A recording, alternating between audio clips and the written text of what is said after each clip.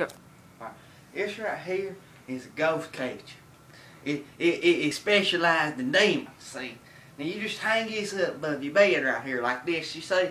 When this dangling right here down, this ghost will come through and you'll get caught on this. It just pulls the cotton out.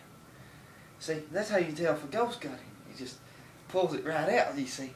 So then if it's a really bad one, it goes and to get rid of one when it's doing that, you just take it, you whip it around, and then you shake the hell out of it. You know, just like getting off on a woman. Woo! And that right there is how you make $1 million with today's fucking economy, people.